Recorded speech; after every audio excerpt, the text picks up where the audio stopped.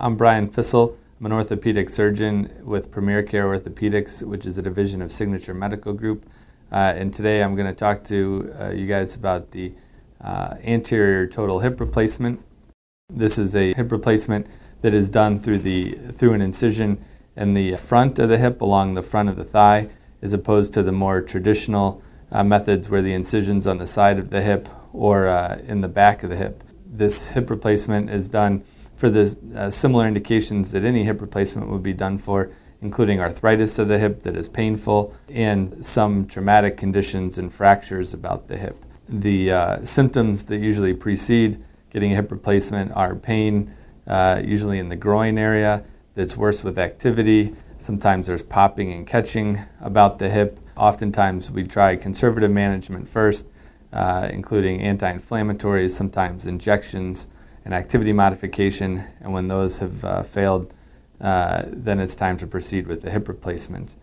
The goal of a hip replacement is to restore the anatomy about the hip with the replacement so that you can continue to lead an active lifestyle with minimal pain around the hip. The more traditional approaches involve an incision on the side of the hip or the back of the hip, which then in order to see into the hip joint during the surgery, some muscle has to be released off the top of the thigh bone around the hip joint.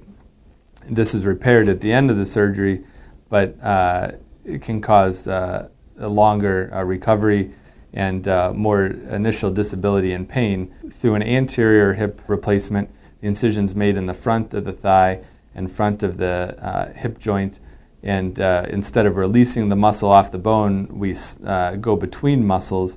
Therefore, this causes less damage and trauma to the muscles and the surrounding tissue, leading to a potentially quicker recovery. There's less restrictions early on with your mobility. After traditional hip replacement, you have to prevent yourself from bending at the waist more than 90 degrees, crossing your legs, and in order to try and prevent the hip from dislocating or popping out of socket.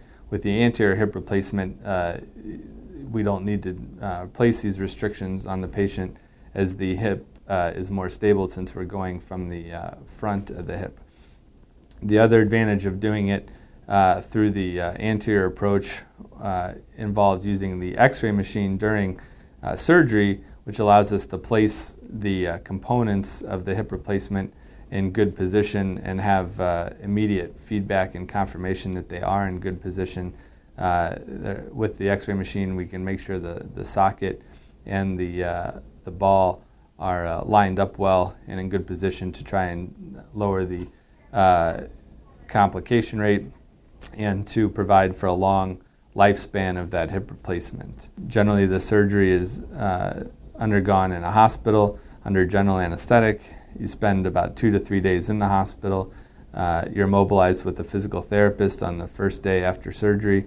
You're able to put weight on the leg immediately after surgery. And generally your rehab is continued at home after those first 2 or 3 days with a home physical therapist, working on strengthening the leg and walking. Generally you have a walker for the first week or two, and then a cane for a week or two, and then no assistive devices.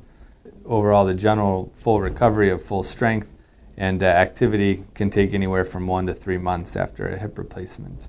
If you would like more information or have any questions regarding the anterior hip replacement, you can call 314-849-0311 and visit me at our South County office, and I would be happy to discuss it with you.